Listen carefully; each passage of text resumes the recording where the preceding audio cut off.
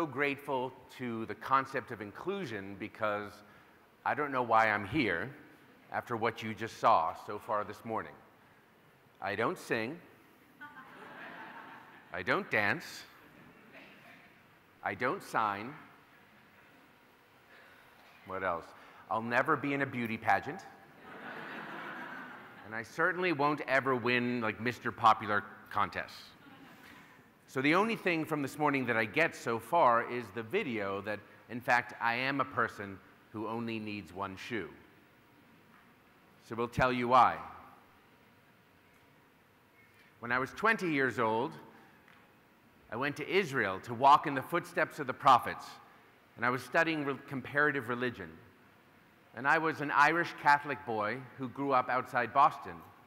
I didn't understand Hinduism, Judaism, Islam, very sheltered. And then I was camping in Israel, walking on a beautiful sunny day, and then suddenly, boom! Like everything exploded. My whole world exploded underneath me. I didn't even know what a landmine was, or that there are actually 80 million landmines buried in over 80 countries. And 80% of the victims are civilians, not soldiers. So this is our military litter around the world, killing and maiming children, women, farmers, refugees, and I guess hurting just a dumb tourist like me in Israel. So I spent 6 months in a hospital in Israel, and that's where I had my introduction to be sensitized to different abilities. Living in a room with people missing their arms, missing their legs, missing their eyes, wheelchairs, every time, burn victims. And so I wondered, how do I get over this at 20 years old? Like being victimized of something, it wasn't my war. I was innocent. So where will I find help? I remember being in the minefield and looking down after the explosion and just chanting, "Where's my leg? Where's my foot? Where's my foot? Where's my foot? Where's my foot?" And I've thought a lot about that. Like, I couldn't get over my missing piece. We all have missing pieces. So I went on a quest to find out how to become whole again. Where is resilience? Where is my hope? Where's my new fake leg? And the research on resilience done in great depth at Yale University gives you this list of the 10 hallmarks of resilience: optimism, altruism, moral compass, faith and spirituality, humor, having a role model, social support, facing fear, having a mission, and training. So inclusion, here, the summit, we are a source of resilience. This is social. There's nothing on that list that you're actually born with. Maybe a little optimism if you're lucky. So we need each other for resilience. So I went looking for more people who knew the secret of resilience. And I also went looking for a role model.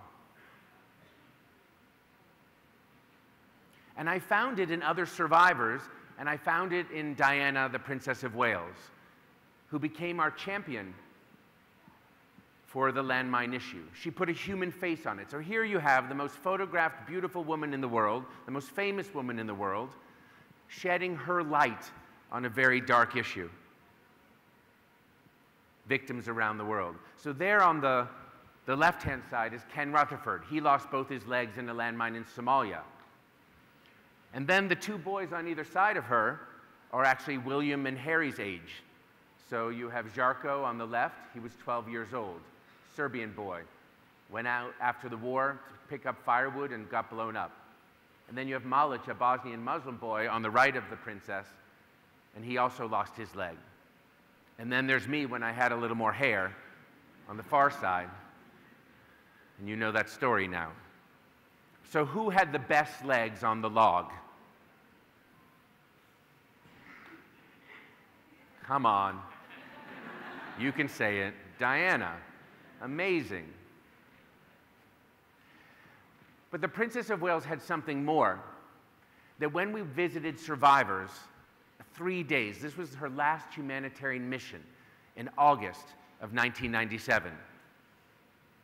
So we're taking her all around to introduce her to other survivors, and she meets another family where the widow is there because the husband went fishing after the war, reeled a landmine in that exploded on him, and he died.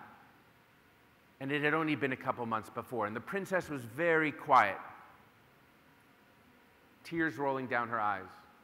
She listened, she touched. And then a while afterwards, when we were back in the car traveling, she said, you know what? Every survivor, every landmine victim you introduce me to tells me their date. Like, well, I'm April 12th, 1984, ma'am. And Ken Rutherford says, well, I'm December 16th, 1993. And everyone had a date suddenly. And the princess said, you know what? I think I'm July 29th, 1981, which is the day she married Prince Charles. This shows enormous social and emotional intelligence, that you would know that trauma distilled is a before and after moment.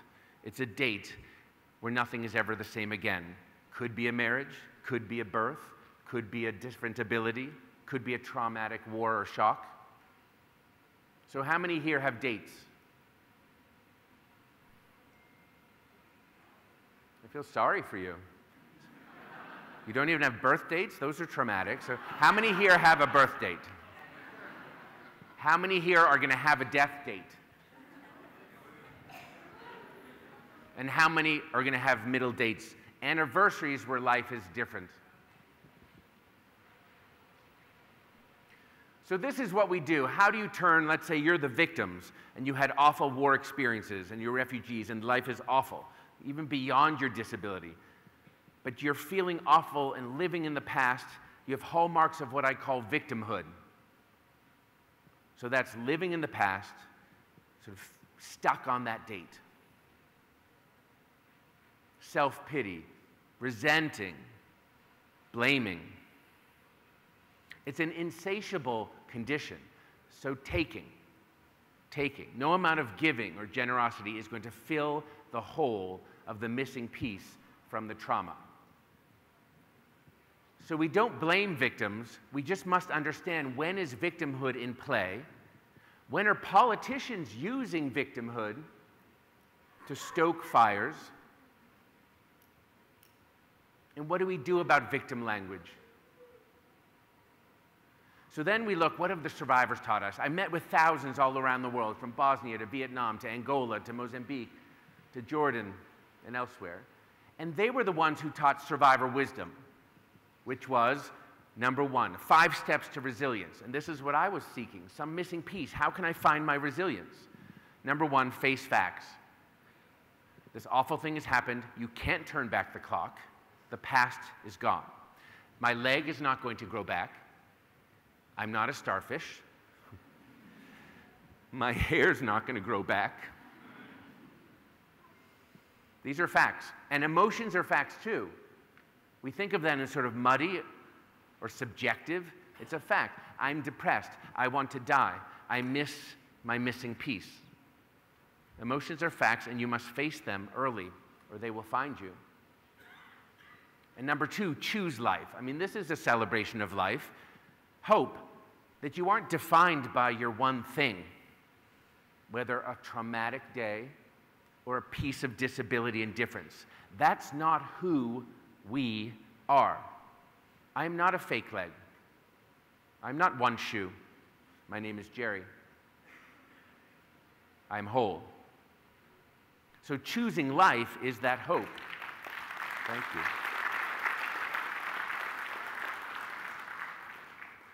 So we need each other. I am not complete without you. So the third step of reaching out is fundamentally understanding that isolation will kill you. We need support. We need our families. We need each other. I needed 2 guys to carry me out of a minefield. I needed nurses. I needed doctors. I need rehabilitation. I need a prosthetic limb made by a talented prosthetist. I need a lot. We need a lot. But it's here, in each other. So our missing pieces are actually often in front of us. And the fourth thing I would say that the survivors teach you is you must do it. I have my thing, you have your thing, you have your thing. You don't want my thing, I don't want your thing. We all got some things. So get moving on your thing. You know, when I first was in a wheelchair, I didn't know how to sort of get out of bed, get in it safely, and maneuver. I didn't learn how to do wheelies or anything fun. And the first day they came to me after weeks in a hospital bed and put me in a chair, I waited for the nurse to now push me down to the cafeteria for lunch. And she looked at me and she laughed. You probably know the experience. She said, "Jerry, if you want to move, push. Push. We must push. You must push. You must get out of bed in the morning." So sometimes it's very, very hard, but that's part of resilience that I learned from survivors. You do you, your thing, and push. And fifth is the secret sauce, of course, giving. Like those survivors who had moved from victimhood to surviving to thriving, I would call it, they knew and had a smile on their face. They may be missing all their limbs, they may be missing their family, be displaced, and you're thinking they didn't get the memo of how awful their life is. They're smiling. Why? They're the givers. In small and big ways, they listen, they smile, they give, they offer support. And therein lies their deep resilience. So I thought, this is great. I'm learning about resilience. Maybe I can teach it. Maybe I can help others. Maybe we can stop other people from being blown up by landmines. So we use this treaty. We create a ban internationally. P.S. India and the U.S. haven't signed the ban yet, so I'll speak to you after class. But here we are in Israel. I go back to the scene of the crime. And I say, Israel, can you ban weapons? The Holy Land shouldn't be a deadly land, right? And walking in the footsteps of the prophets, you should be safe, right? So nothing was being done. I was looking for the missing piece. I talked to generals. I was like, who will stand up with courage? And I found it in this boy, 11-year-old Danny Yuval. It was his first snowfall. He went on a picnic with his family, en route to his grandmother's. He made his first snowball. He ran into the field. His sister and brothers ran after them, 5 kids running in with the parents laughing before their lunch. Boom. Blood everywhere. Danny stepped on a landmine. 11 years old, lands him in the same hospital where I had been years and years before. Even where he stepped on a landmine was nearby, where I also was injured. There was no fence, there was no sign, there was just a field of snow. And when I went to go visit the family in Tel Aviv, little Danny looked up at me and said, "Jerry, you've worked to ban landmines. How can we make sure that no other kid like me gets hurt?"